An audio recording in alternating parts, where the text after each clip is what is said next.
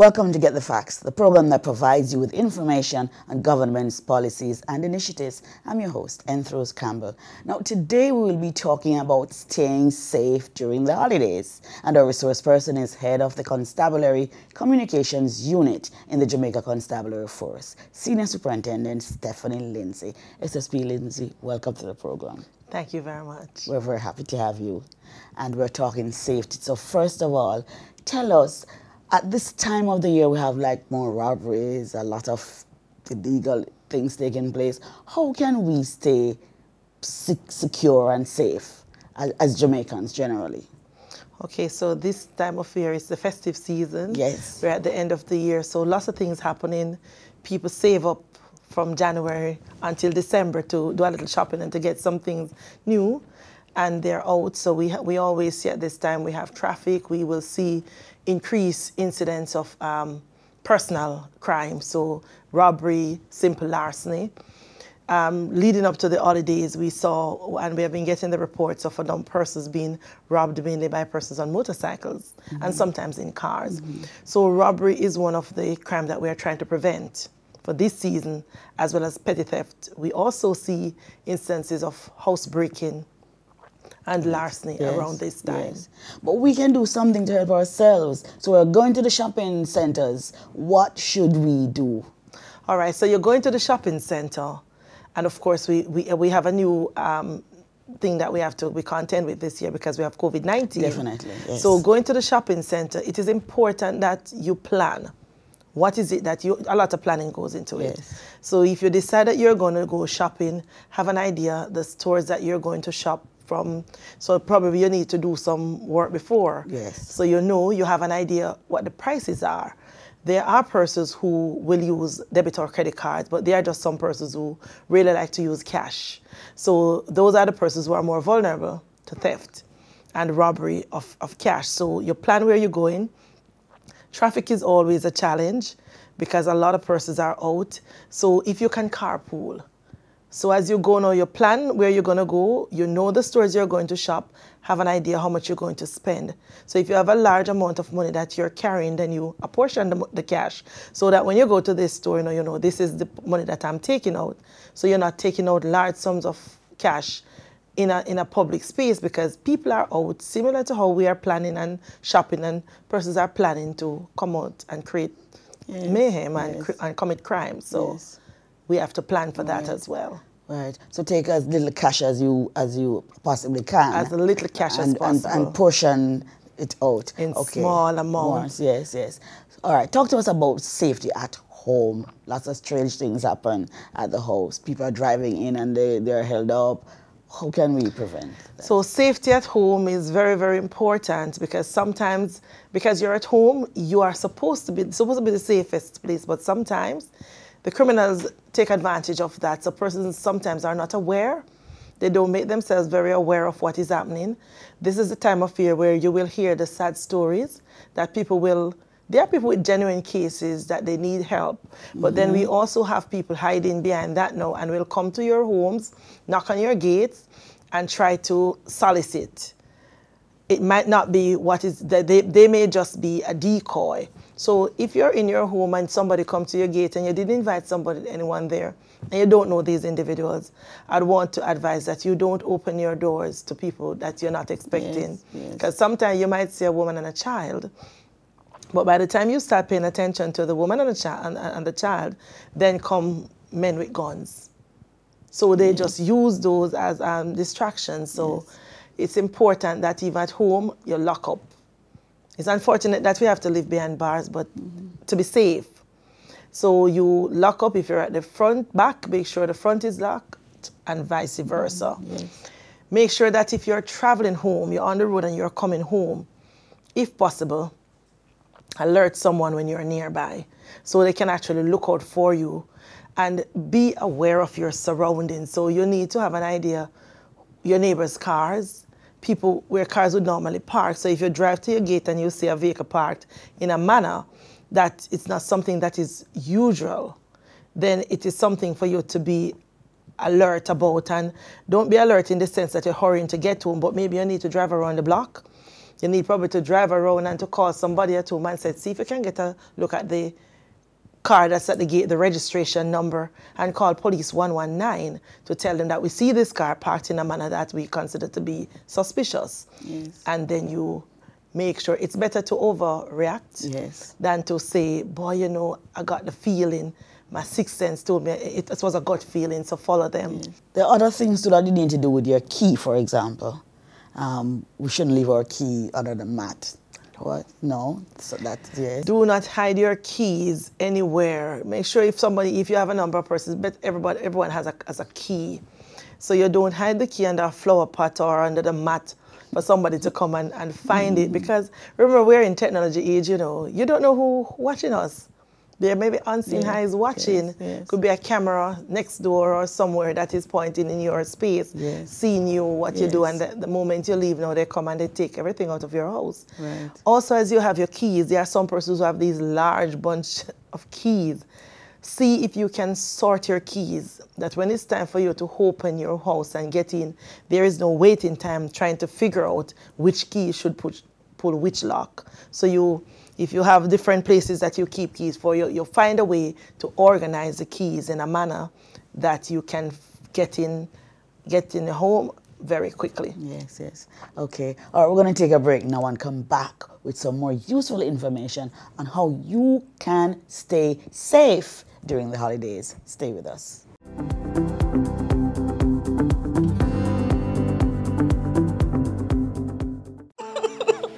Now tell me, say the boy beat you again. Me tell you figure report it, you know. What you afraid of? Everybody go do my business and me no want that.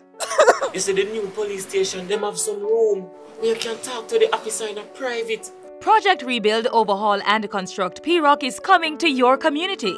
PROC will provide new or renovated police stations with up-to-date technology, increased and improved mobility, and a safe and efficient environment for both police and citizens.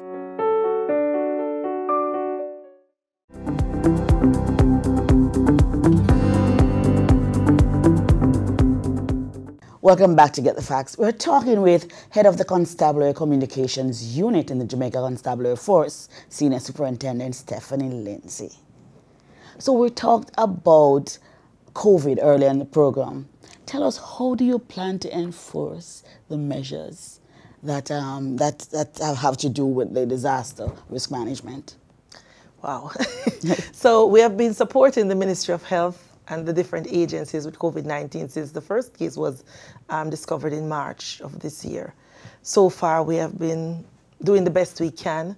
We don't always get compliance, but for the most part, we're able to enforce. Yes. Leading up to the festive season now, there's no doubt that we're anticipating some challenges. Yes. Challenges in the sense that I think traditionally, Jamaican people are accustomed to being out late from at Christmas time. So they're accustomed to the grand market, which would start this morning and end tomorrow morning. This year, it starts this morning, 5 o'clock, Yes. and it ends at 9 o'clock, 9:30 thereabout, because it closes off at 10.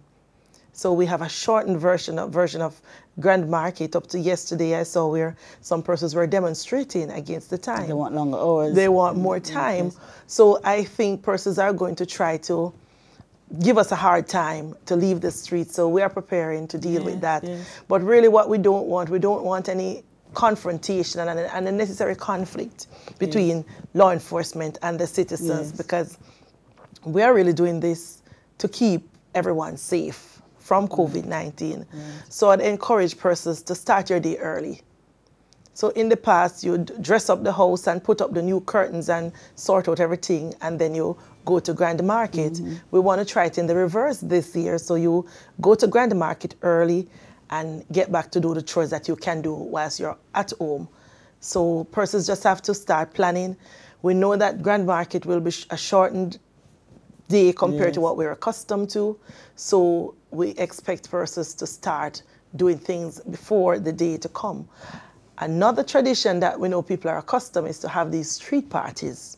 in the major town centers, there are some town centers that are known for the biggest and the grandest grand market parties. Those are not going to happen this year. They're not on this year. So unfortunately, we just have to try to make the adjustments and let us end, you know, the year on a note that we don't have any increased infection, so we can, you know, see some activities returning in 2021. Right. So start Grand Market early and then go home and tidy the house, okay? Yes. Good point. Now, police are already on the streets. We are seeing them. Commissioner said so, and yes, we are seeing them.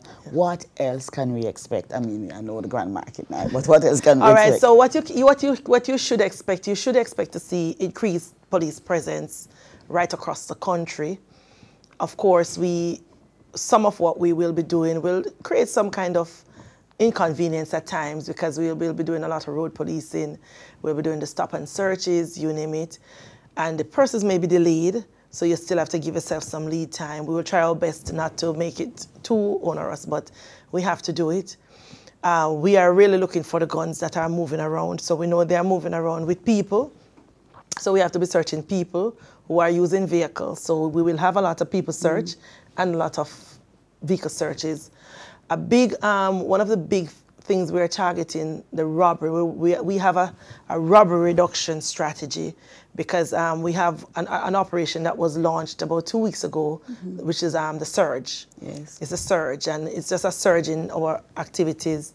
We have normally we would downsize our non-operational functions around the first week in December. We started from November. So you'll start seeing the additional persons on the streets, because we have to ensure that we're occupying the public spaces, those commercial districts where there are large transactions going on with cash, vending, etc. So we're out very early this year to prevent some of the things that we usually see, anticipating that persons would be coming out earlier so as not to coincide with Grand Market and all of that due to COVID. So we know that we are having some special emphasis around motorcycles. Those are the ones we are getting the report. They are trailing people from the financial centers.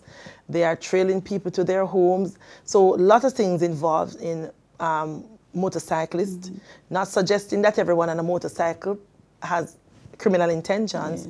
However, we don't know who are the ones. So there might be some persons who are quite innocent who will be subjected to some scrutiny, but it's not deliberate and it's not intended to make them feel like criminals or to make them into criminals, but it is intended to ensure that whoever moving around on motorcycles are persons who were satisfied are not among those who are robbing people. Yes.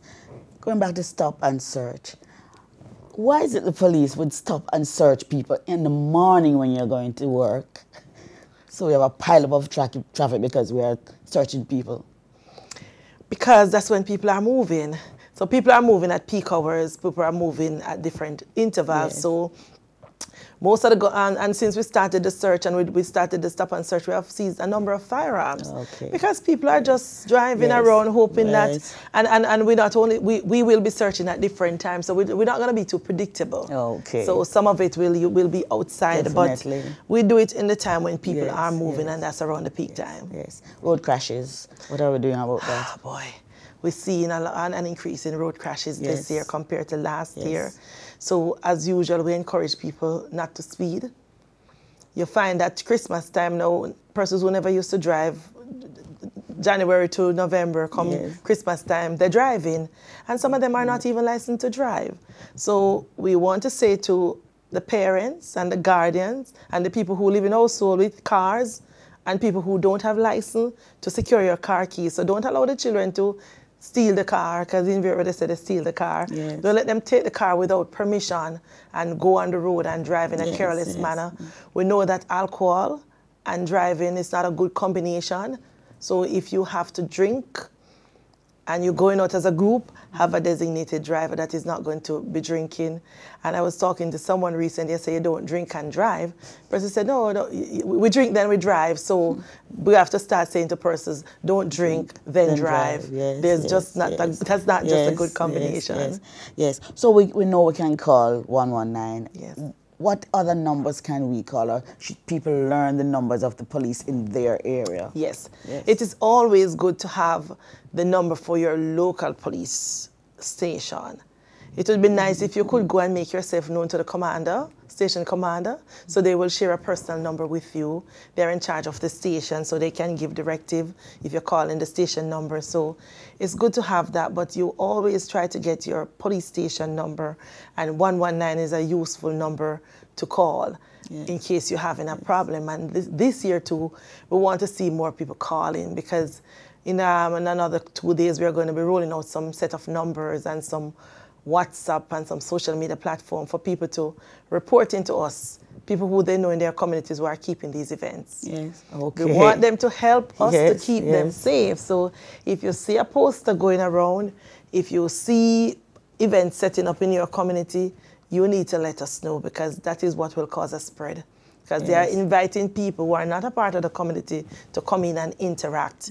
And that's how because COVID moved with people. So if everybody can remain in their own space and not move around, then we can control the spread. Yes. As we wrap, just speak to Jamaica. What is your message to Jamaica at this time? So we're approaching the holidays and we need to stay safe.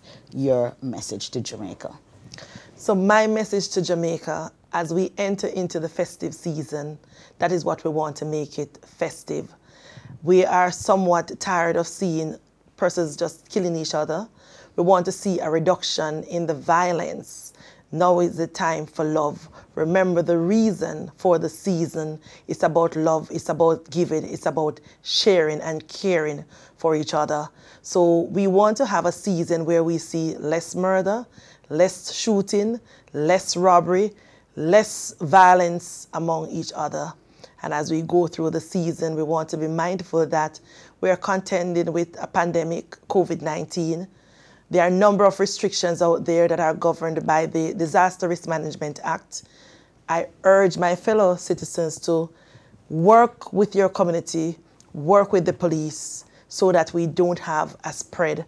I understand that people want to go about your normal routine. I know you want to have the recreation, you want to have the parties. So let us just conform and see how best we can reduce the spread. So come 2021, we can get back on with our lives as per usual. So I look forward to a wonderful Christmas, and I wish for you and your entire family a safe and holy season. God bless you all. Thank you. Thank you so very much for coming and sharing with us today useful information on how to stay safe this Christmas and into the new year. Thank you. This has been Get the Facts. Our guest was head of the Constabulary Communications Unit in the Jamaica Constabulary Force, Senior Superintendent Stephanie Lindsay. For more information on the Jamaica Constabulary Force, please call them at 876-927-44214 or visit their website at www.jcf.gov.jm, and you know you can call them at 119. Until next time, when Get the Facts bring you, as always, useful information. I'm Lindsay Campbell. Thanks for watching and stay safe.